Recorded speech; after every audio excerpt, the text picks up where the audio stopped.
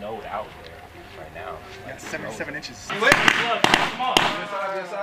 What do you say? Blood. Responsive pain? Yes. Okay. Take away his weapon if he had one. And then we're securing his team.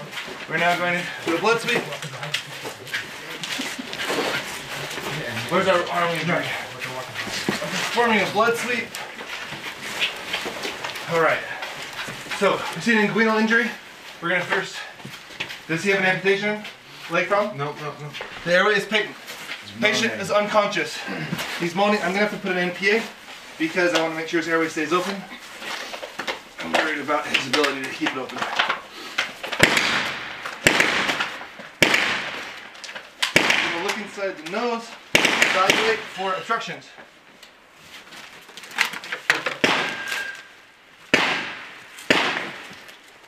Alright. You're going to place it, firmly insert it. The reflex intact. Thanks. Alright, we're going to move to a crike. Alright, we're going to be performing a cricothyroidotomy. Am I doing it on this guy here? I'm happy to do that. Excellent. We are going to identify the site, mark it. Okay. I'm going to take my scalpel, I'm going to locate the position, confirm it with my non-dominant hand. I'm going to open my scalpel blade, I'm going to make 1 inch vertical incision, reassess. I'm going to make a horizontal incision, finding patency in the hole. I'm now going to my cricoid hook, it's really a trach hook, put it on here, pull it back, and I'm going to place this without our arbitrator in, down towards 2, you'll say ghost 1, it's frequency and call sign. Yeah. 2 Lima, no. Tree is 2 Alpha. They're both American service members, right? Who are? There's one patient each. We're gonna track you to where we take you. You guys got all your gear? I might have left something in there, but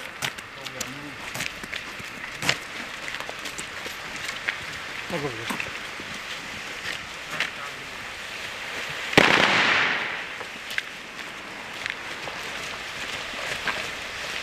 Come on. Let's go, let's go. Let's move.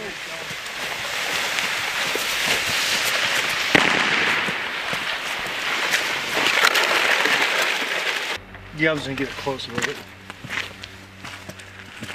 He's actually breathing.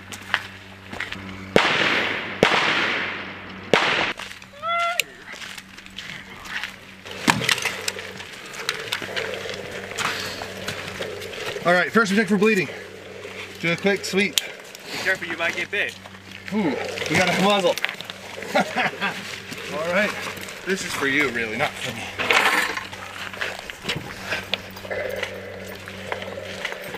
He doesn't like it. This is so cool. Okay, check for bleeding.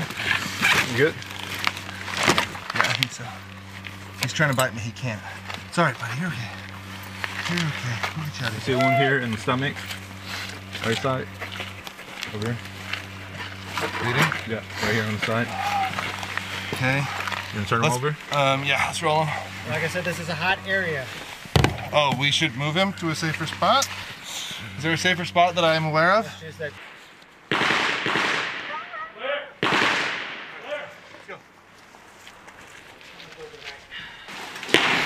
Alright, let's lay him down left side up.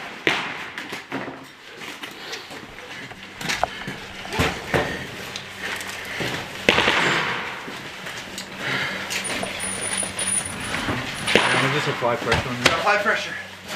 Get some combat gauze.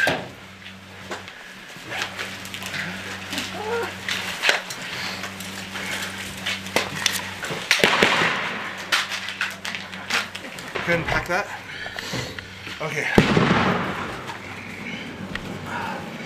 I'm gonna finish blood sweep.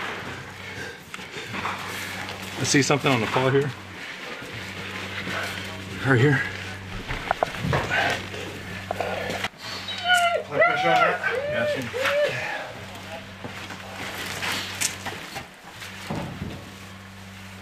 Bleeding here. Okay, I don't feel any more blood. sucking and hissing noises coming from the chest region. 3, 4, 5, 6, 7, and the axillary line. Okay.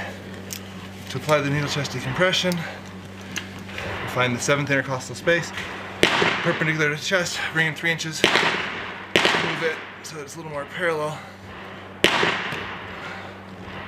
You should hear a hissy sound. If you don't hear a hissy sound, try again. You should hear a hissy sound, yes. Like air flying out.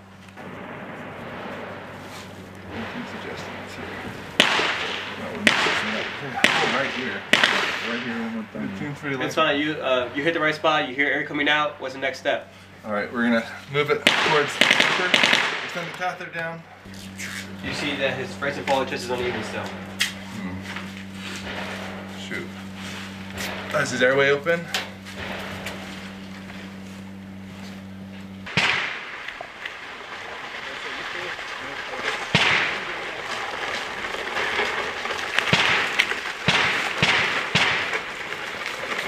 You might go.